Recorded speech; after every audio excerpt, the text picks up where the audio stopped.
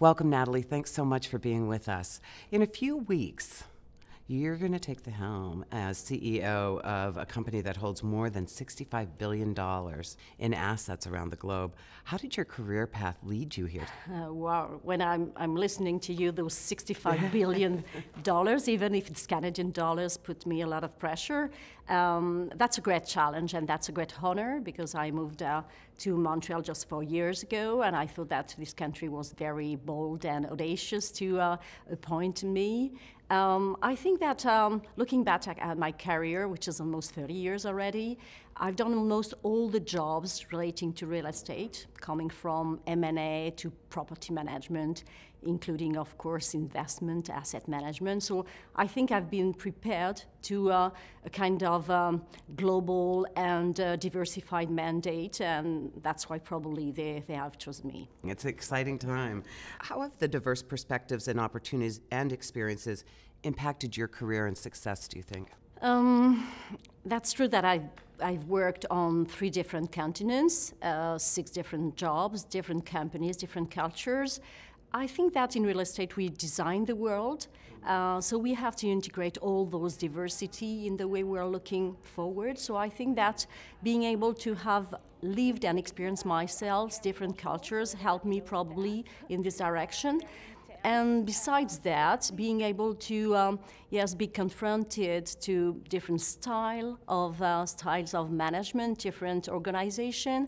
I've questioned a lot of the things I used to do, so that's why maybe it has prepared me to this to a leadership, and that has probably improved my leadership over time. What would you say drives you? What compels you to dedicate the tremendous time that you do and the energy it takes to lead a global company? It's not only for my job, it's everywhere, I think, in my life. I try to be at the right time, at the right moment. Mm-hmm. So to be useful, to have an impact, to make a difference, even if it's a slight one, but in good faith, in goodwill. Do something that I'm going to be proud of in the future and say, okay, I've been able to participate to a kind of solution for the people, and I think real estate is about people.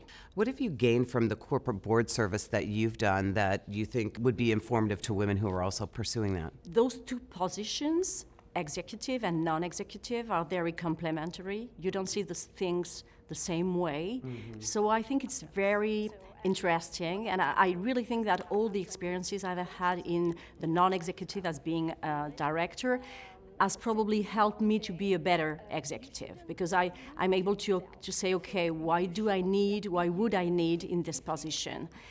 So I think that those 2 things are very important to each other, and to be honest, in France, when I come from, we have implemented several years ago the quotas in the boards. At the beginning, I was really not in favor of that, but looking back at what has happened and compared to some other countries, I think that it's probably the only way to make things change. And I think that it's important, especially when you have the power to make things change, to influence and to impact, and it's what you can do when you sit around the table, because men have bias, we have bias too, but at least they're questioned and they're biased when there are women around the table. So I think that it's going to be the way that executive committees are going to have more women in the future. So for me, once more, I think that we have to be a little bit more, in favor of regulation or any kind of law that's going to help women to be more around the table and to be able to raise their voice when it's necessary. Thank you so much. Merci, Nathalie. Merci, Wendy.